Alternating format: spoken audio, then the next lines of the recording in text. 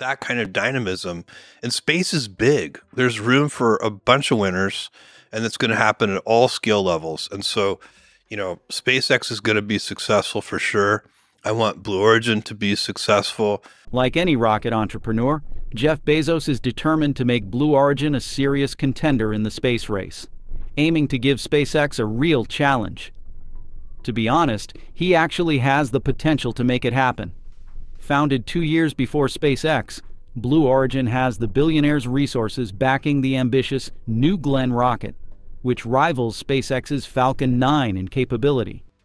However, despite these advantages, Blue Origin remains overshadowed by SpaceX, leaving Bezos somewhat of a laughingstock in the space community.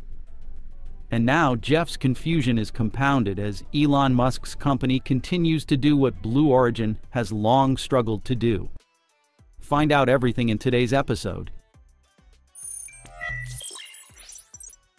Scandals aside, Blue Origin's big New Glenn rocket actually will be a challenger to SpaceX's workhorse Falcon 9 rocket. Founded 2 years before SpaceX, Blue Origin benefits from Jeff Bezos' deep pockets, which have provided a substantial R&D budget to develop this ambitious rocket.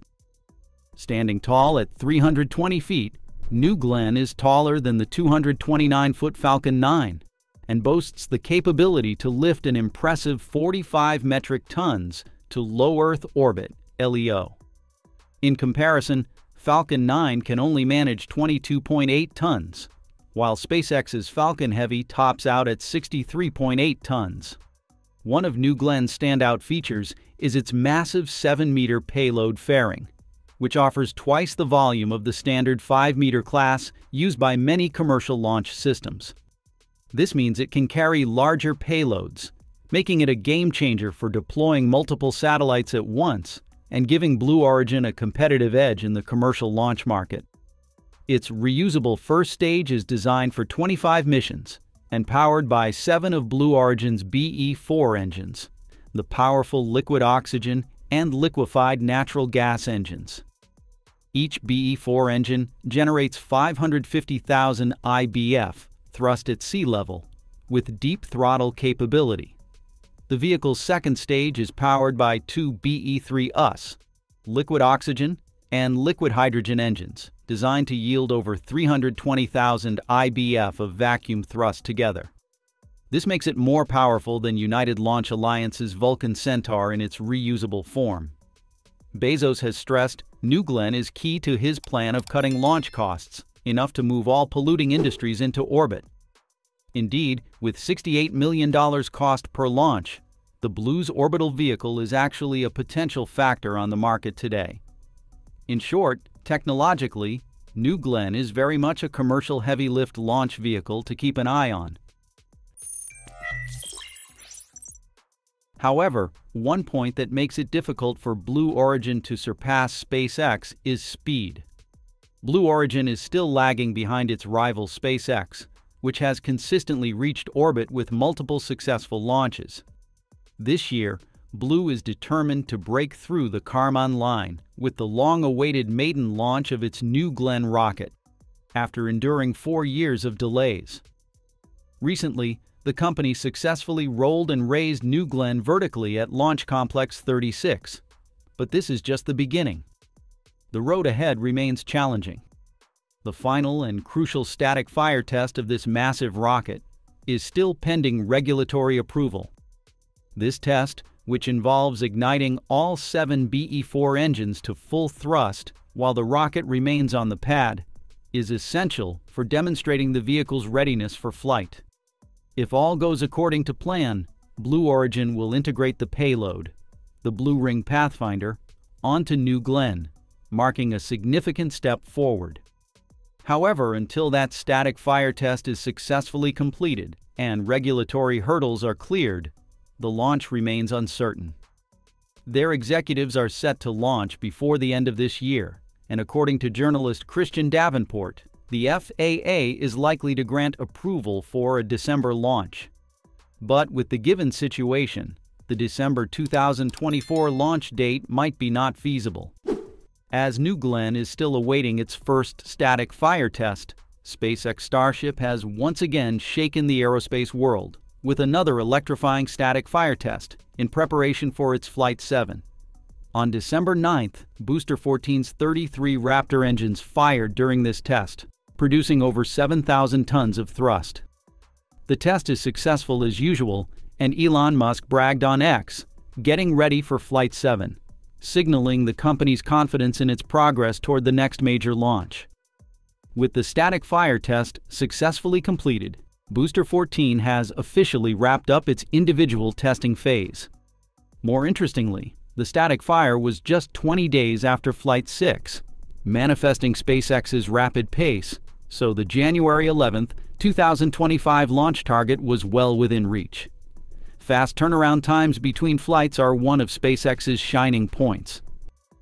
In late November, the company shattered its record for turnaround time from the landing of a booster to its launch to 13 days and 12 hours, down from 21 days. Even with Thanksgiving just hours away in the United States, SpaceX wasn't ready to call it a month. On Saturday, November 30th, the company launched twice within a span of just over 3 hours. The missions included another batch of Starlink Internet satellites, along with 2 Starshield satellites, which are a customized version of Starlink designed specifically for the U.S. Department of Defense. These launches highlight SpaceX's relentless pace and commitment to expanding its satellite network, even during a holiday period. Hard works pay off. The firm is currently achieving an impressive launch rate of 1 every 2.3 days, humiliating NASA's space shuttle with 6 months to refurbish. Why did NASA's space shuttle take so long to refurbish between flights? This is partly due to technological disadvantages, which contribute to the lengthy refurbishment period. A typical example is the heat shield. Due to the spacecraft's design with a complex curvature, its heat tiles have various shapes, sizes, and materials. It seems to be inconvenient when shields from a certain area fall. You have to find an exact replacement for that area or take additional time to create new ones. Can't help but mention, they are easily damaged.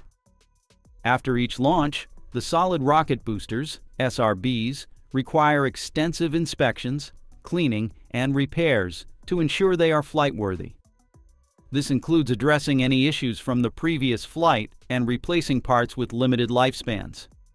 The refurbishment involves disassembling the SRBs into individual segments for detailed inspection and repair, re-insulating them, and carefully reloading them with solid propellant.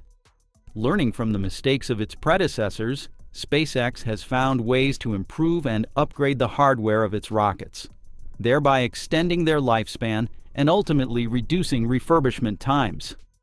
As a result, during 14 years, SpaceX has launched a total of more than 400 successful missions, whereas over the course of the 3 decades, NASA's space shuttle flew into orbit. It flew 135 missions. Of course, Blue Origin's New Glenn is no match for SpaceX at this point, given that BO hid its vehicle for so long that people wondered if it was real or just a way for Jeff Bezos to get attention. Following the success of the Falcon 9, SpaceX decided to do the same with its next-generation rocket, Starship. It's quite ambitious for SpaceX President Gwynne Shotwell to predict that the company could launch 400 Starships over the next 4 years. But given the ballooned advancements in Starship development, who knows? The excitement is palpable, especially after the unprecedented feat during Flight 5, where SpaceX successfully caught the Super Heavy booster with mechanical arms, showcasing their innovative capabilities. With plans for 25 Starship launches approved for 2025, up from the current limit of 5, SpaceX is clearly ramping up operations. This ambitious goal, coupled with the recent successful tests and rapid progress, fuels optimism for a bright future in space exploration. As SpaceX continues to break barriers, the prospect of launching hundreds of Starships may not be as far-fetched as it seems. Additionally, what this giant rocket company has been doing over the past has also strengthened its position in the market. SpaceX has established itself as one of the industry's preeminent rocket launch providers, lofting satellites, cargo, and people to space for NASA, the Pentagon, and commercial partners, and is building out a large network of Starlink satellites providing internet service. Musk's businesses have seen an enormous boost since the U.S. election, with investors seeking to capitalize on his deepening ties to President-elect Donald Trump. SpaceX valuation is now jumping to about $350 billion, boosting Musk's own net worth by roughly $50 billion in one fell swoop to $439.2 billion. This success also overshadows Blue Origin's credibility and market position. This is a clear sign of the difference between a company that works itself to exhaustion and a company that works 40 hours a week. Burnout seems to be a terrible work style for many workers, but frankly, nobody ever changed the world on 40 hours a week. With a standard 40-hour work week, how can Blue Origin catch up to SpaceX? At least Jeff has one thing to brag about, though. It's about its suborbital rocket, New Shepard. Named after Alan Shepard, the first American in space, New Shepard is a reusable rocket system developed by Blue Origin for space tourism. The launch vehicle is designed to be fully reusable, with the capsule returning to Earth via 3 parachutes and a solid rocket motor. The spacecraft consists of 2 main components: a reusable booster and a pressurized crew capsule. The capsule can accommodate 6 passengers, providing each with a window seat to witness breathtaking views of Earth. Among its notable features are the largest windows ever flown in space, offering an unparalleled visual experience for astronauts. New Shepard's 11-minute journey takes passengers beyond the Kármán line. During the flight, passengers experience several minutes of weightlessness before making a controlled descent back to Earth, aided by parachutes. The New Shepard system underwent extensive testing, including 16 consecutive successful flight tests and 3 capsule escape tests, before being cleared for crewed missions. The spacecraft is fully autonomous, requiring no pilots on board. With its first flight on 29 April 2015, the vehicle has experienced a total of 9 crewed suborbital missions. Its 9th mission, or NS-28, occurred on November 22nd, involving 6 people, including a pair of repeat customers and a science communicator. NS-28 is not only the 9th crewed flight by New Shepard, but also the 3rd this year. It was also the 2nd flight in 1 month after the uncrewed NS-27 flight on October 23rd. That mission was the first flight of a new crew capsule and booster that Blue Origin plans to use for future crew flights to provide expanded flight capacity to better meet growing customer demand, the company said at the time. And that just about wraps it up for today's episode. Thank you, and we look forward to seeing you next time.